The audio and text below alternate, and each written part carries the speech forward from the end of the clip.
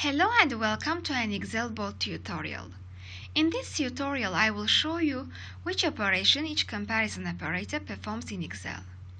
Comparison operators compare two values and as a result produce a logical value either true or false. Comparison operators are generally used with logical functions such as if and or when setting or checking a condition. There are 6 comparison operators in Excel. They are equal sign, greater than sign, less than sign, greater than or equal to sign, less than or equal to sign, and not equal to sign. Let's go through each of them one by one and see which operation each one performs. Here we have values in cells C1 and D1, and we will perform example operations using them. So let's get started. The first comparison operator we will look at is equal sign. Equal sign denotes equality. For example, C1 equal D1 equals false. Or we can use values instead of cell references. 6 equal 2 equals false, because 6 and 2 are not equal to each other. The next comparison operator is greater than sign. Greater than sign denotes inequality in which the left side is greater than the right side. For example, 6 greater than 2 equals true. Or instead of values we can use cell references. C1 greater than D1 equals true. The next comparison operator is less than sign. Less than sign denotes inequality in which the left side is less than the right side. For example, C1 less than D1 equals false. The next comparison operator is greater than or equal to sign. This operator denotes inequality in which the left side is greater than or equal to the right side. For example, C1 greater than or equal to D1 equals true. Or we can use values. 6 greater than or equal to 2 equals true. The next comparison operator is less than or equal to sign. This operator denotes inequality in which the left side is less than or equal to the right side. For example, C1 less than or equal to D1 equals false.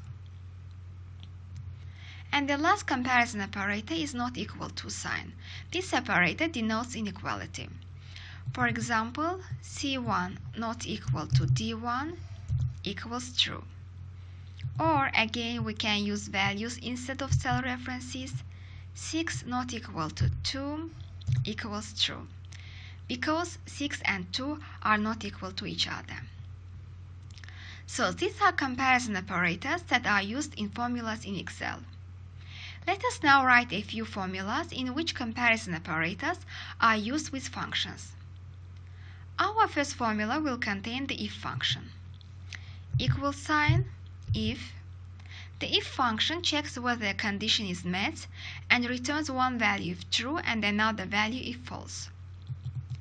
Our condition will be if C1 is greater than 5. So if C1 is greater than 5, the formula should return the yes value.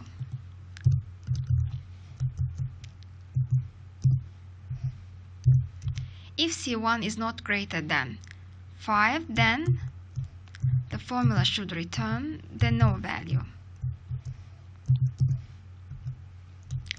A closing parenthesis, I will press enter on the keyboard and the result is yes, because C1 is greater than 5.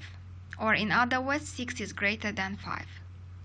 Now let's write a formula that contains the AND function. Again, equal sign, AND.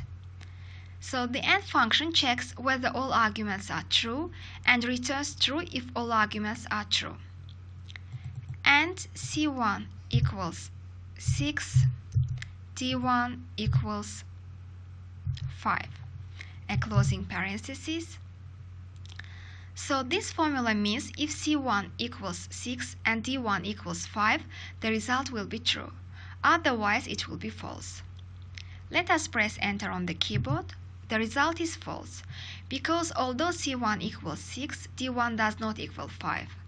Since only one of the arguments is true, the formula returns false. Our next formula will contain the SUMIF function. The SUMIF function adds the cells specified by a given condition or criteria. Let us write some values here. 3, 4, 15, 8, 21. Okay, now let us write our formula. Equal sign SUMIF C1 to C6, and our criteria will be greater than 10.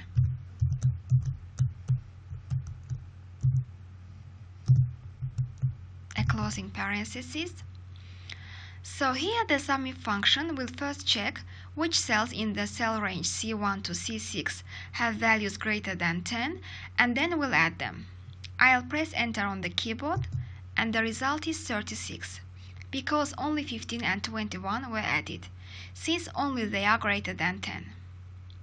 So this is how comparison operators are used in formulas in Excel. Thanks for watching, and I hope you found it useful.